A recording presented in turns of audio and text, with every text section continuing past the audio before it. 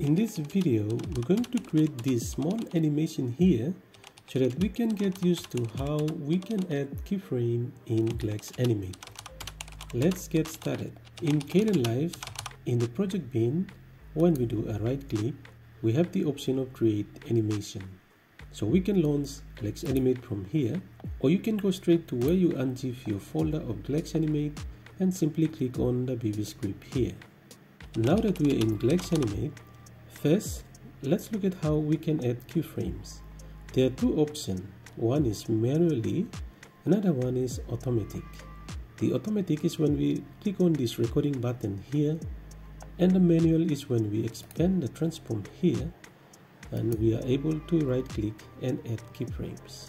Okay, so the first thing we need to do is simply selecting our shape. So we're going to draw a little ellipse here. Once we select the ellipse, come down to the tool option here, click on it and make sure to see that this button, so the menu here, create menu, so row, save, group, layer, fill and stroke. Now if your check is both in stroke and fill, this is what you're going to have.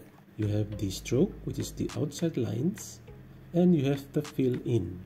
In order to avoid this, you can either uncheck the stroke or you can uncheck the fill.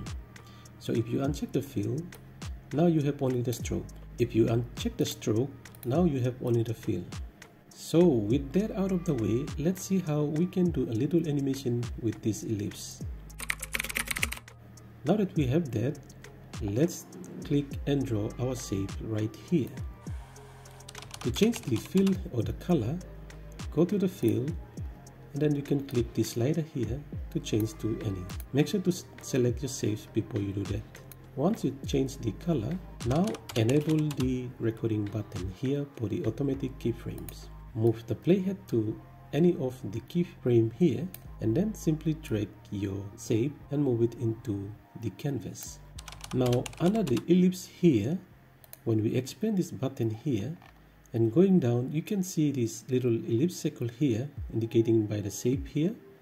And then when you expand that, you can see this is where the automatic keyframes are happening or being added. So here we have the first keyframe added.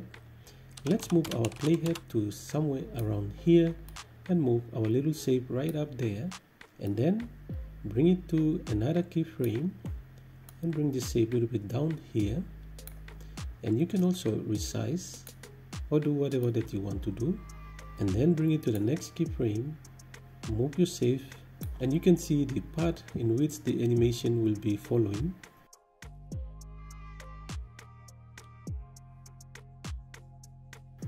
Bring the playhead here and drop it down here. Bring the playhead here somewhere there. You can also expand this by click on that, and then you can bring this one out like that. So you can see the part of the animation from here up here and then coming back out again. Now one thing you can do is smoothing out this by selecting each of these little rectangle here, do a right click, and you can see curves, smooth and symmetrical, and the others here. So let's put this one as smooth, this one is select, make sure to select the rectangle, and that's it. So once we are done, we can stop the recording button. Once we stop the recording button, here is our little animation. Okay, so this is the first example. Now how do we get this back into Kdenlive? Either you create it inside Kdenlive or you create it outside of Kdenlive, and you can still get it into Kdenlive. So in the file, click and make sure to save your work, export, and you can export a JSON file. Make sure to click on all these options here and then click OK.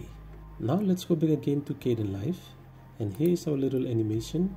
But then you can see that we have a problem. When we place this on the timeline, you can see that our animation is happening way out up there and nothing happened.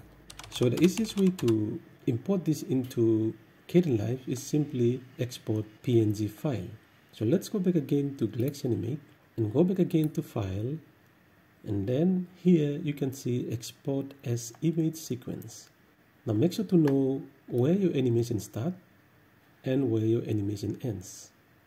So for us, the animation ends around 94. So let's make it up to 100. And let's just click on the time here to 100. And then animation start with 0. So let's go to File and then Export as Image Sequence. And this little nice box appear here. Select the location that you want to save your image sequence. And then click Select Folder. And now you can see that the path is straight into that folder that you have created. The file name, if you want to name the file, or if not, no need to, but make sure to check that it is in PNG file. From frame, which is our frame, animation start at 0, and to frame, which our animation ends at 100. Now let's click OK to export the PNG image sequence. Now that we finished exporting the image sequence, let's go back again to Kdenlive. In Kdenlive, you do a right click and you can see Add Image Sequence. Click on this and you have this nice window pop up here. And the next thing is to go to the folder that we save our image sequence into. So here you click on this, open the file dialog here to go into where you save your sequence, then select your folder, and then the important thing to note of is the frame duration. Now with 0.5, it's gonna give you about more than 1 minute animation, which is not exactly 1 minute. So let's change this 5 to 0, and then let's just change the first 0 there to 1. That's all we need to do. And then click OK to import our sequence in. So you can see when we do that, you have only 4 seconds of the sequence. So let's drag this down to the timeline, and now you can see our little animation is there. In the next video, let's follow along again to see how we can do that manually. Thank you for watching. See you back again in another video.